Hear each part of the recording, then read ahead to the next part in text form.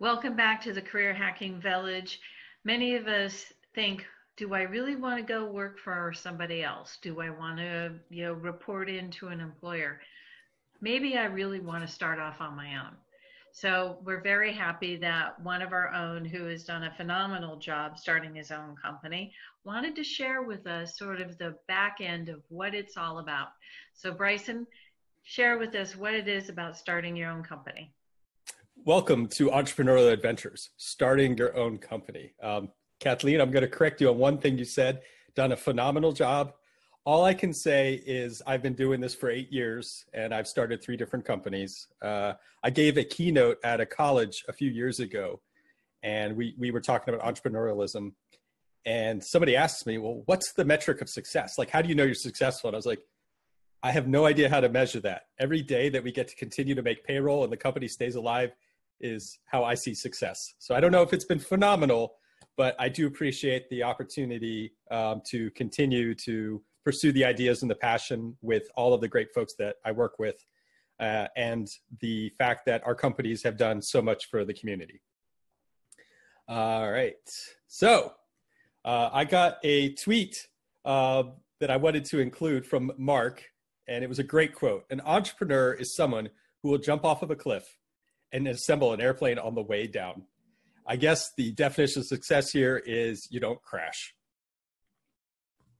So who am I? I'm the guy who dresses up like a unicorn. So I founded Grimm 8 years ago while serving a large client.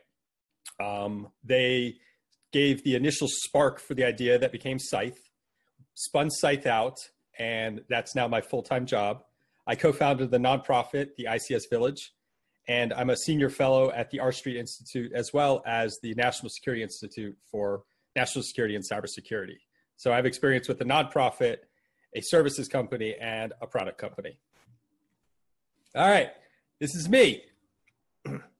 I am not a lawyer. This is not legal advice. I'm not even one of the best entrepreneurs out there. I just want to really highlight this one. So besides my 2 dogs, that golden couch there is where I sat on day 1, 8 years ago when I started Grimm and went, okay, so I've begun the big adventure. Now what? That's where it all began. So starting with, why do you want to do this to yourself? Asterisks. The reason we have so many people here on the screen is that it takes more than you to start a company. Your friends, your family, all of them are going to be a part of this journey for better or worse. And so when you're thinking about that question of why do I want to start this company, you need to think through, why do we want to start this? The startup curve. When you actually finally take that leap, it's the honeymoon period. It's jumping into the great unknown. And it is so great. And it is wonderful for as long as it lasts. In my experience, it took about 3 to 6 months before that reality sets in. And then you're down in the, okay, what have I really gotten myself into? For the first 2 to 3 years of a company, you will find yourself every single month being confronted with some insurmountable challenge, some existential threat to your ability to continue to go. And you'll make your way through it. And at some point, you'll hit that point where things start to click. Things start to work. Those crises don't keep happening. And at some point then, people start to know who you are. And they start to come to you for that solution. And it takes off. So to be an entrepreneur, I believe requires only 2 primary skills: passion and tolerance for bullshit. You don't need to be the smartest. Look at me. What you do need is a passion for an idea that each day that you're not doing that idea, it hurts you. There's an itch that this idea needs to get out there into the world. And when you're in charge, you are in charge. You are the CEO and you're the janitor. Nobody else is going to clean up. Nobody else is going to pick up everything. The buck literally stops with you. And so that tolerance for bullshit is you need that patience and the wherewithal that each day you're getting up, you're going at it, and you're doing whatever needs to be done, which are going to be some really glamorous things on the high points and some not so glamorous administrative, HR, state registration, all of the litany of things that need to be done because nobody else is there to do them. That's your job. So you don't need to be the smartest. You do need to have something that you believe in. Do not do this for the money, because that's one of the big jokes is starting your own company is one of the fastest ways to lose money. So what is the idea? The ideation phase. All right. First of all, if you've got an idea, talk to people. Then talk to some more people. Have them introduce you to even more people and talk to those people. And by talking, I mean listen. So a lot of folks get so afraid to share their idea. They're like, hey, I don't want somebody else to steal my idea. Personally, if somebody else can do what I'm doing better than me, I am happy for them to do it because I shouldn't be doing it. But people are afraid. People are scared that if I give somebody something, they're going to take it away from me. You have to kind of get out of that because you're going to find that if your idea is really that good, most people can't execute it. There's a great phrase, and I think it's usually attributed to Ben Franklin, even though he probably didn't say it, which is that genius is 99% perspiration and 1% inspiration. Great ideas are a dime a dozen.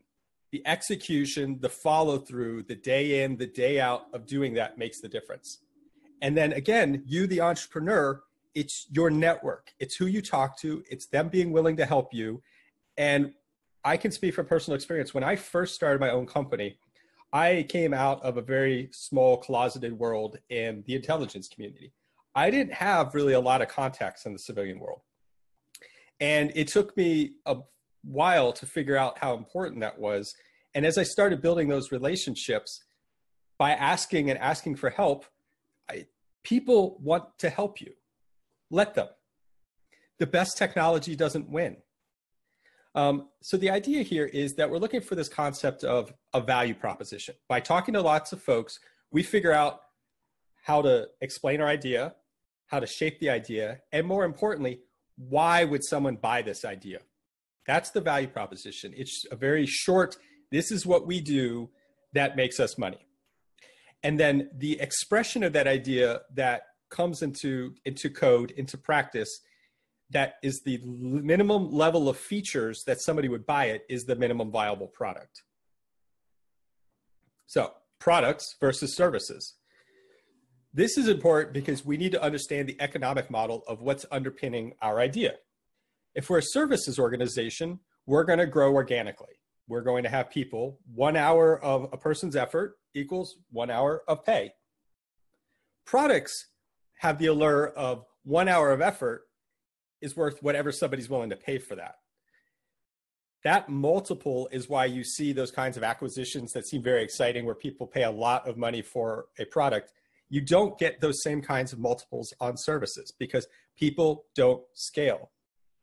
When I started Grimm, I had folks in the private equity and VC community coming to me and they would be like, well, you know, what's your business model? And I would explain, well, we hire the best team of hackers. And I emphasize that the team, because hacking really is a team sport these days. You can't just have the single prima donna who can make everything happen. It needs to be the best team. And they're like, all right, well, that sounds great. How are you going to grow that? I was like, well, as much as we can continue to find the best team that we can fit that with. They're like, well, that doesn't scale. No, it doesn't. Unless you're going to give up on that idea and try to figure out some other way of like commodity people, which is really the pyramid of I have some expensive people and then I just hire lots of cheap labor. And even then you're still scaling by person and the money that they're making is still 1 hour of work for 1 hour of pay. So you want to do this. First thing, incorporate. You need to establish a legal structure. So the different kinds of structures are limited liability corporation, an S corporation, or a C corporation. To start with, The simplest one is a limited liability corporation, which is just providing you the legal protections so that you as an individual have legal protection and coverage for doing work. Check the name availability. The IRS and states have the ability for you to look up the names that already exist. There are also ways that you can use names that don't necessarily have collision, like I used an acronym to start, GRIM, SMFS, to keep this PG rated. I will not share what that stands for, but use your imagination. And then we use GRIM as the doing business as. So that's the trade name that actually ties to our logo and what we're doing, just like Scythe. With the IRS, then, you need to go and register for an employee identification number. So you go to the IRS website, you request an employee identification number, they come back to you. That's basically the Social Security number for you. Why does the IRS want it? Because they want their taxes. They want you to pay them money. When you make money, they want it. Then at the state level, you need to create a local registration for each state that you're doing business in. If you have an employee in that state, you have to register in that state. If you sell in that state, you'll have to register in that state. I'm not going to go into a lot of the details, but the clever states to register in are one of the most well-known, which is Delaware, and they are the paragon for the ease of use and simple business-friendly laws. A couple of others that are variations of that that are also well-known are Nevada and Wyoming. As always, I'm not a lawyer, so make your own choice. And then a lot of places you also need to register down at the county government. While you're doing this, I also recommend that you register with the U.S. government for procurement purposes. So this is not the U.S. government. This is not the side of the U.S. government that wants to take money. This is the side of the U.S. government that helps you get money. And so the two ways to do that are with the SAM system. I believe that's just sam.gov. Register for a cage code. And then Dun & Bradstreet will give you same thing, register, and you'll get a DUNS number. They're free, doesn't cost anything. It's actually fairly easy to do. And that just sets you up in place that if you ever need to do any kind of that stuff, and there are a lot of commercial companies that also will sometimes request a cage or a DUNS number, you're already set up and you don't have to worry about it again. So starting with your best friend forever. This is, of course, a common challenge. Business never goes as planned. And you can destroy a lot of relationships and friendships by doing that. So starting with, be clear on what are the roles, what are the expectations.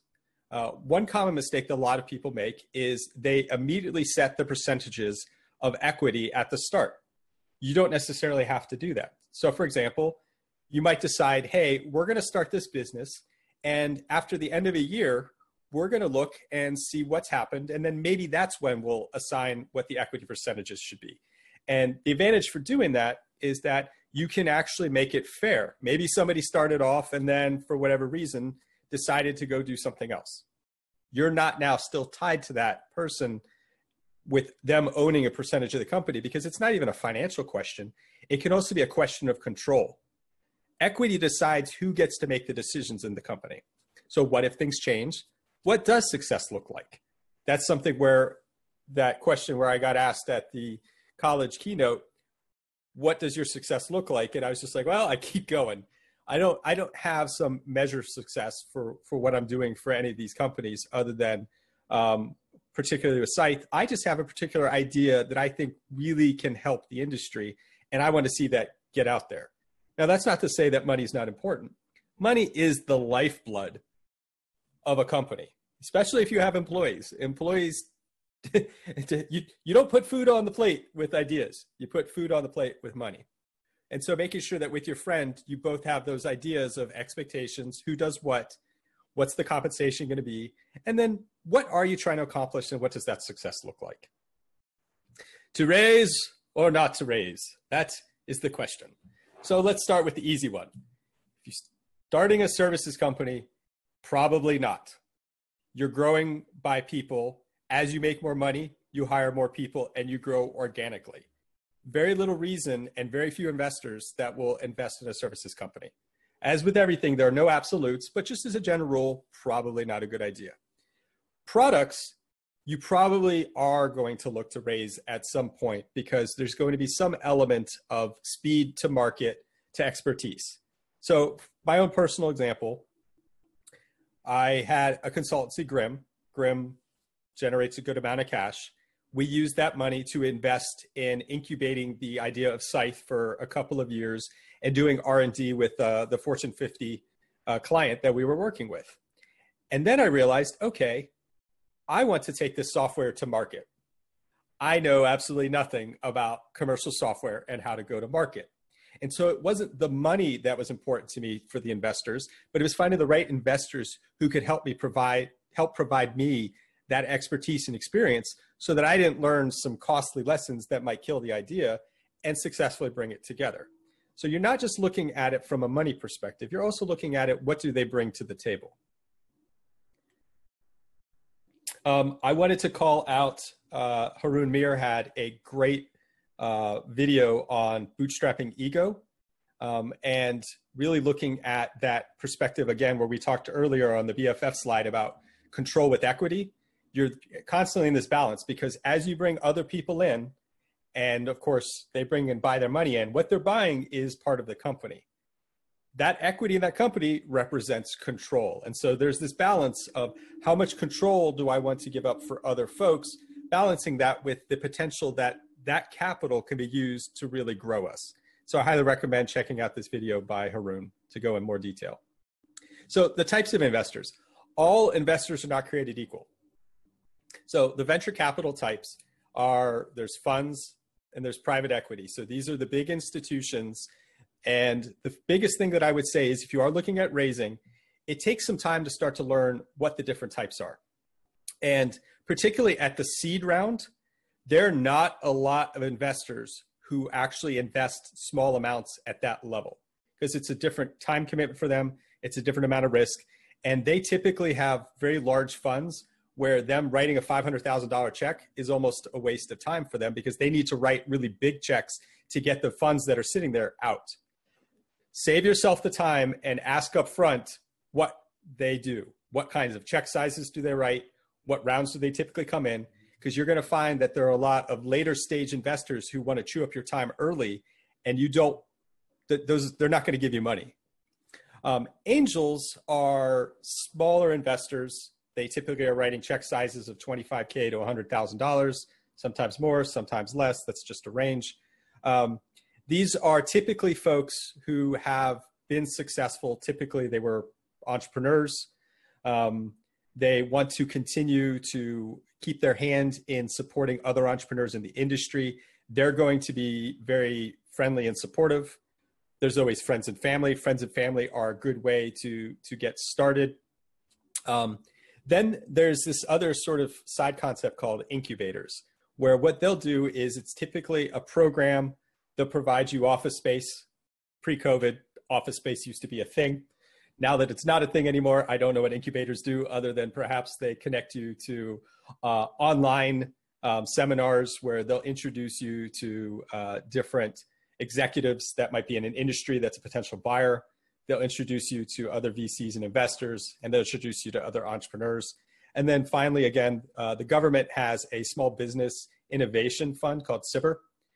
The link is here, and different elements of government will put out different proposals. So if your technology or your idea matches one of those potential areas of interest, this is free money. They don't take equity with this. It comes in phases.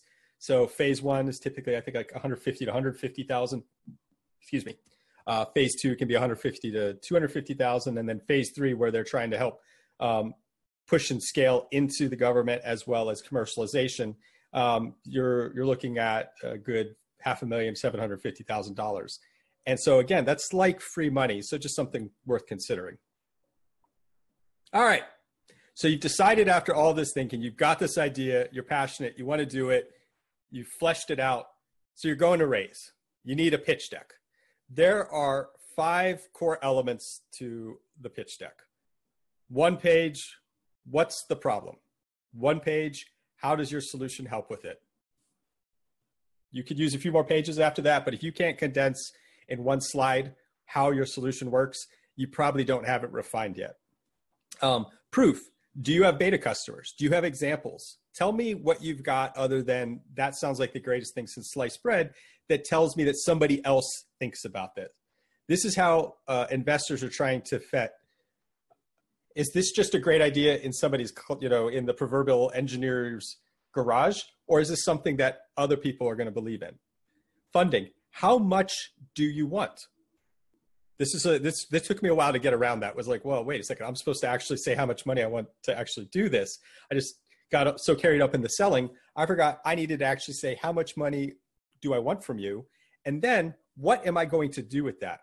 And then your vision. What does that look like? The schedule, the milestones, when will we get to a minimum viable product? What does that look like?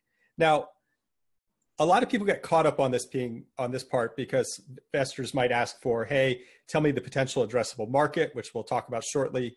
They might say, hey, how am I supposed to know how much money we're making in 2 years? They're not looking for you to tell them a correct number. What they are looking for is your thinking. How did you get there? Does that make sense? Is it logical? So they're really just trying to get a better understanding of going inside your head. At the end of this presentation, I have numerous lists of wisdom from different entrepreneurs. This part includes Rangula as well, and a link to more details on how to put together your pitch deck. And again, don't be afraid to share your pitch deck. I've had numerous folks send me examples of their pitch decks. I have shared my pitch deck, which I have spent 2 years refining through different versions as I've continued to learn what the hell I've built and what the hell our team has built. And that, I don't know if that one ever goes away, if you ever figure out exactly what you built to completion. Maybe once you're Apple, you have figured that out. And even then, it seems like they're still coming up with new things. So the process. All right. So first, caveat. Everything cishet white male founders tell you probably will not work if you're not in that group. I am a cishet white male founder. So the point here, and my good friend Katie provided this quote here, is the raise process is a very insular community. I can speak as to one bias that I personally experienced, which is the West Coast bias. A lot of VCs, a large portion of the money are on the West Coast. Now, that has been shifting, and there have been numerous centers of additional innovation and investment outside of it, but it is the main draw. And numerous West Coast investors that I talk to, the first question they would ask me, because I'm on the East Coast, is, so when are you moving to the Valley? I'm like, well, I'm not moving to the Valley. I'm going to stay in the East Coast. And that was a non-starter. Then there's a challenge which we see in InfoSec and IT in general, which is the tech bros. Hey, I'm in tech, I'm a guy, and there's an inherent bias about anybody who doesn't fit the certain way that they look.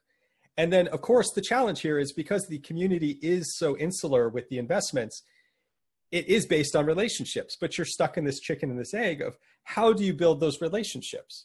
And so this is an area where, again, having built that network can help you crack it.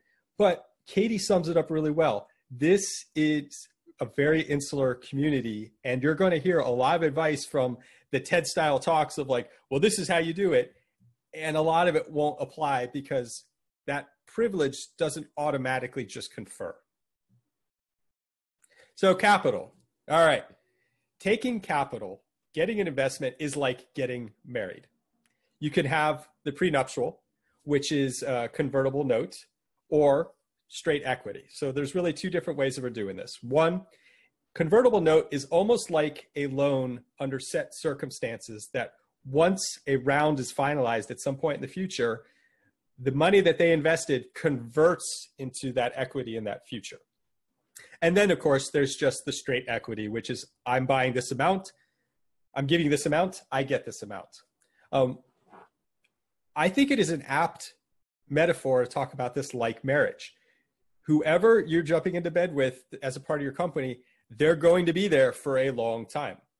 And if it goes poorly, it's going to be very, very messy. So think very carefully. Do not get caught up so much in the money assigned to a name, and really think through who and why you want to work with the various folks that you're bringing into your idea.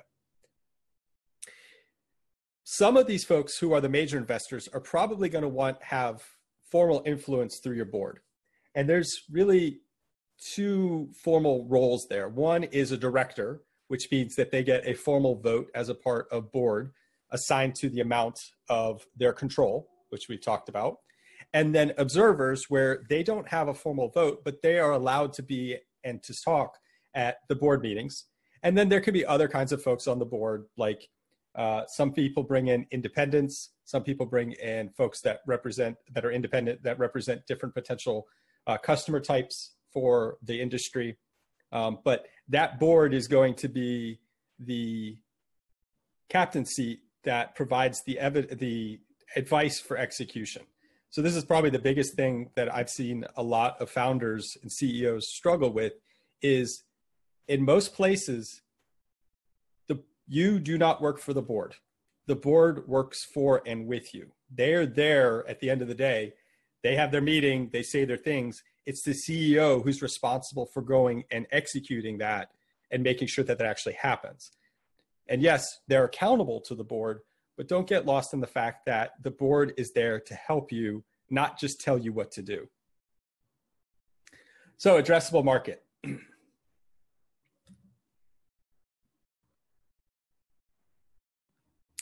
Addressable market is really, really, really, really, really, really, really hard to do. Like I said, it's more around the thinking. The best way to do an addressable market buildup is saying, okay, I think there are these kinds of customers. So I have a blue unicorn, a red unicorn, and a purple unicorn who represent different kinds of customers. And they're willing to pay roughly this amount or this amount and this amount. And I think there's this many of them. This is the preferred way to try to build up an addressable market as opposed to vulnerability management's a $4 billion market. I think I can get 10% of it. Therefore, my addressable market is $400 million. And that's not going to cut it. They want to see you understanding, hey, I think that I can charge this kind of customer this amount, and I think there are this many of them, this many of them, and this many of them. And then put that together, and now you can show all of your thinking. Like I said, they're not looking for the correct answer because they don't know. This isn't a test. You're not being graded. It's really how believable is it, and does it make sense? Is that something that somebody could see playing out as you execute? That's how you get your overall addressable market. So economics. A person does not cost a person. Most people think of what a person costs, or in this case, a unicorn. I love my unicorn references. And it's not just the salary that makes up what a person costs. Whoop, going the wrong way. So hourly salary is the base cost. And then on top of that, you have multiple elements: fringe, general administration, and overhead. So fringe is benefits, health insurance, holidays, paid time off.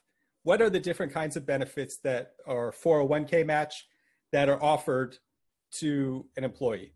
Then you have the back office element. So there's two elements of back office. General and administration is like headquarters. What does it cost to administer the overall company? Overhead are specific project costs. So in a product company, you're probably not going to have specific project costs, but in a consulting company or a services-based consultant company, you might have specific client costs that you need to have, and those roll up, and that gives you this multiple. So on average, you're going to see a multiple of an employee costing anywhere from about 1.3 times their salary up to the low to mid twos. So up to about 2.5 for a very high-end, expensive company. Hiring. Hey, you know people, right? And that's typically where you start, is in the very beginning. When you're looking for those first hires, you're probably going to be looking at friends in your network. One of the challenges that come with hiring and when a company is small is the mistake that folks make around rank. Chances are the person that you hire to be in charge of sales or engineering or business partnership, they're probably not going to be the same person that's in that role if you do become very successful. The difference between running a company in sales for a company that's small and 10 people, that job changes when it's 500 people. their ability to grow with that becomes challenging, and that rank can make it difficult for them to grow into that. So that's something where in the very beginning, try to punt that as much as possible. The real big part on this, of course, is incentive. What are the different kinds of incentives that I can offer for this? I remember when I first started Grimm and we were 3 people and I was looking to hire engineers, and one of them was just like, well, how much of the company I'm getting?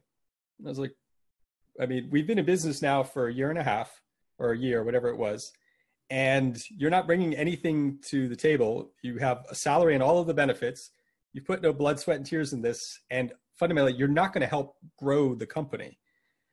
Equity really wants to be tied to like serious growth.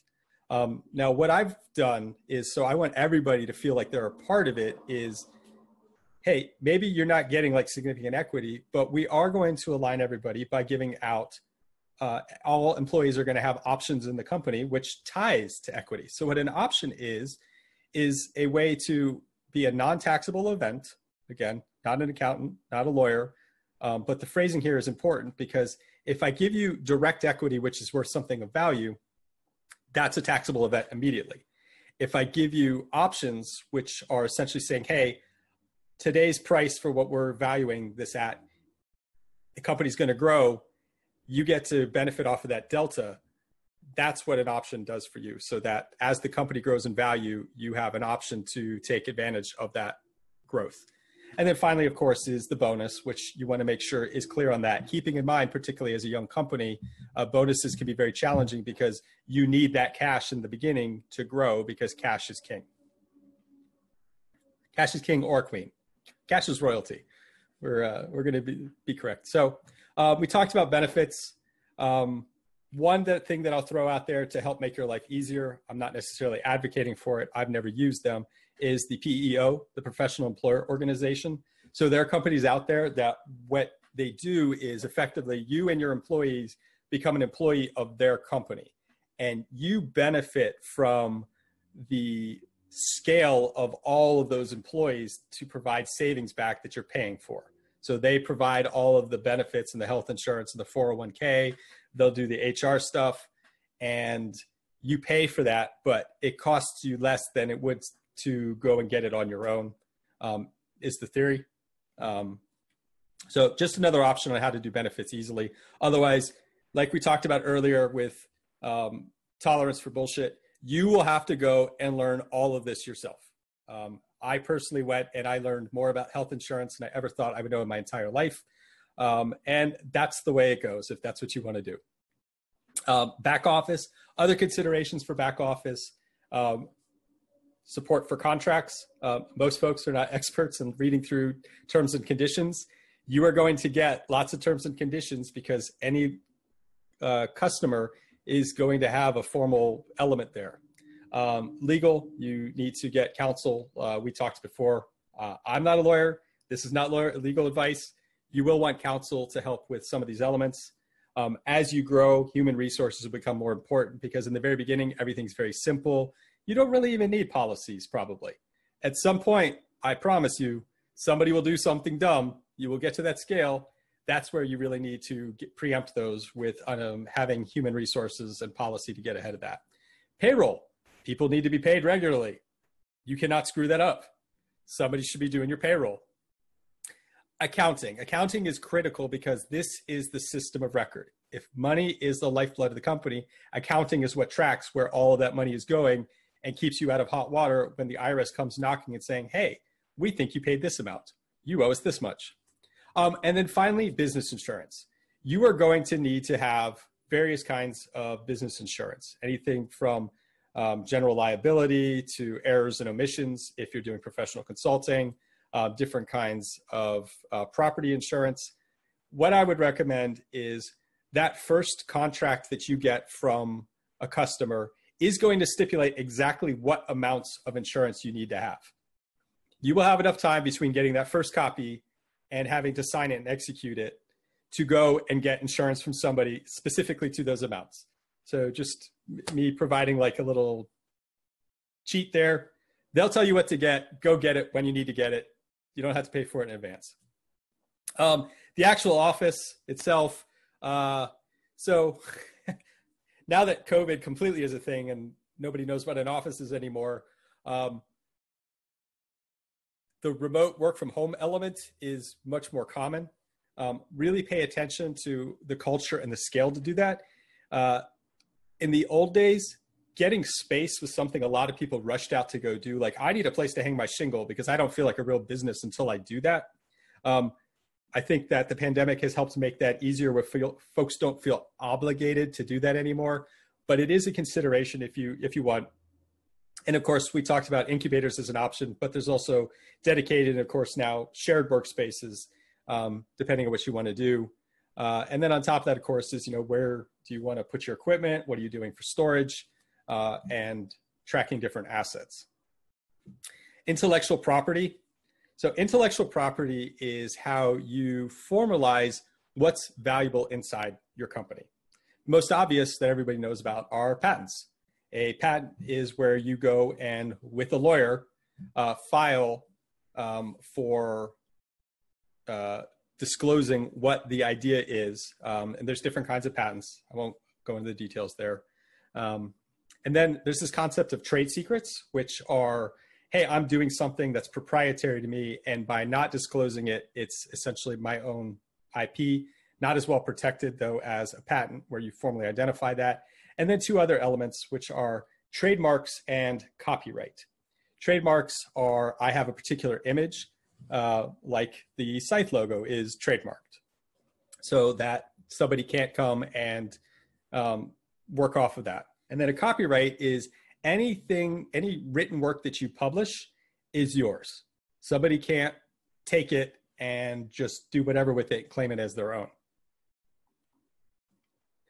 Talk to a lawyer. They're usually not this good looking.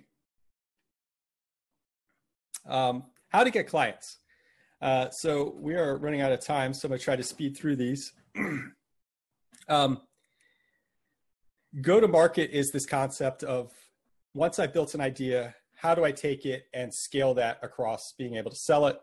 Acquisition, though, is where we're just looking at, like, how do we go and get those clients? And again, this is where your network comes in handy. They will introduce you to potential clients. They will introduce you to prospects who are like, hey, yeah, I'm willing to try that out. One of the most interesting things I didn't really understand until I became a software vendor, because everybody picks on the vendors, right? Oh, vendors are like this and vendors are like that. At least they have good swag. And I love the free booze at the parties. Like, that's all a vendor's good for. Is there are a lot of folks who understand, particularly in the InfoSec community, we in InfoSec don't really solve problems, right? We solve pieces of it, which clients then build out to a defense in depth measure. And there are a lot of clients who understand that they need to invest, or they want to invest, in being early adopters on what's the next technology, because they believe that it can help make everything better for everybody else. We talked about contracts. The tissue paper of contracts is what's called the non-disclosure agreement. This should be a very simple document. The good news is when you're starting out, most of your clients will already have all of this paperwork for you. And so you can just follow along with that. The contract for the work itself, being very explicit with expectations, the period of performance, and then, of course, how and when do you get paid? One of the things that was the hardest part around doing a business is I thought that getting the work was the hard part. Doing the work was easy because we're an expert. We know what we're doing. I didn't realize the hardest part is getting paid. Clients do not pay on time. Clients, you have to chase them. You have to focus on getting paid. A lot harder than it sounds.